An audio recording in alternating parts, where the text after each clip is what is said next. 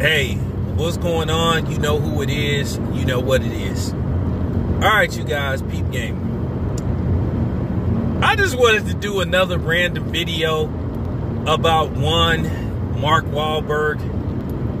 I will say this much. I do like his movies. He do put out good movies. But I will say this much. I haven't went and seen a Mark Wahlberg movie at the movie theaters in a while, because at the end of the day, you know, when some things was presented to me about Mark Wahlberg, I was like, okay, nah, I don't know about this guy.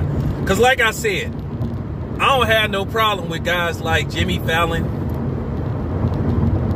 because like I said, when Jimmy Fallon was approached about, you know, the blackface stuff, he didn't sit up there and say, well, black people do this, and I don't, you know, see, he didn't try to, you know, he didn't try to play the boomerang theory, try to throw something back at you. He said, you know what, man, I made a mistake. I shouldn't have did it. I apologize. I won't ever do it again. And black people, like I said, we moved on. We like, okay, Jimmy, we see you. That's cool.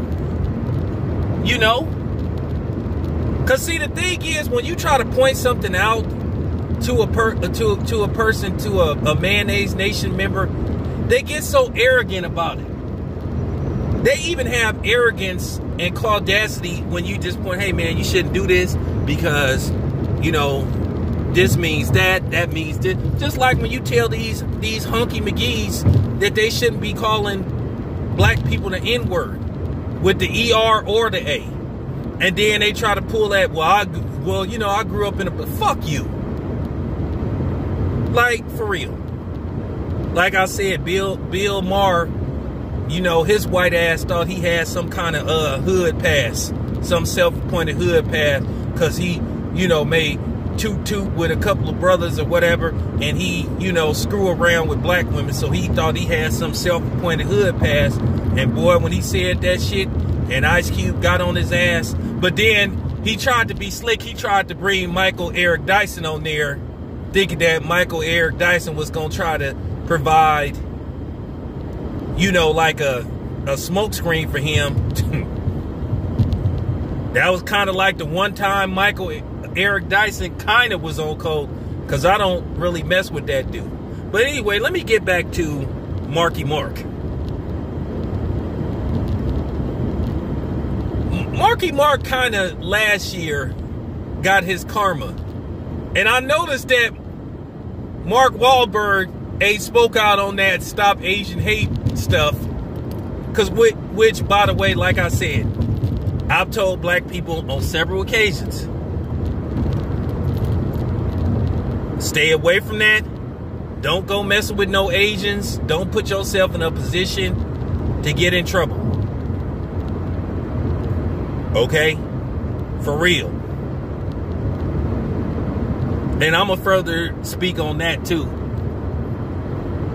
He knew better than to say stop Asian hate, because, you know, keep in mind, he got charged with a hate crime versus Asians. Now that, like I said, now it's kind of funny though.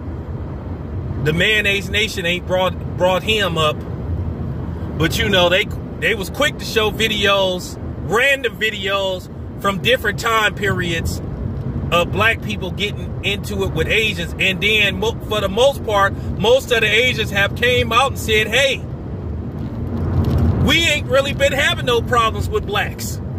It's you know who. And I showed the receipts. But it was kind of funny when Mark Wahlberg got his ass cooked and fricasseed and he got put on the grill, seasoned, cooked. You know what I'm saying? You know what I'm saying? When he tried to say that justice for George Floyd. And people reminded him of his past when he threw rocks at black girls and called them the N-word. And don't come on here, well, he said he's sorry and all that kind of shit. Because like I said, you never let us live down anything we do. You love to give us a constant reminder, but then y'all don't like to be reminded when y'all do something to people. Y'all been doing shit to us for 400 years, but you want to talk about, you know what I'm saying? That's in the past. But then, like I said, anytime we do something, you won't shut up about it. You know? But it was kind of funny. I remember watching that movie Ted when I went to the show to see that movie Ted. And I remember Mark Wahlberg took a shot at Chris Brown. After that, you know, it was a few years after it had happened, and he took a shot at Chris Brown. About, you know, with the, you know, Rihanna thing. And he should have told Seth MacFarlane, with his suspect racist ass, he should have said, hey, man, I ain't gonna take a shot at Chris Brown because I got issues myself. And boy, was that funny. When he came out talking about justice for George Floyd, I'm talking about people gave him the business. And I want to say good job, people, because he should have been reminded. Now, I know Chris Brown ain't been, and Chris Brown, I'm going to tell you something. Chris Brown just ain't been the same. He just ain't been the same. I feel sorry for that brother because he really turned into, you know, substance abuse among other things, you know. And I don't want to get deep into that, but I just wanted to make this more about, you know, Marky Mark. That was hilarious.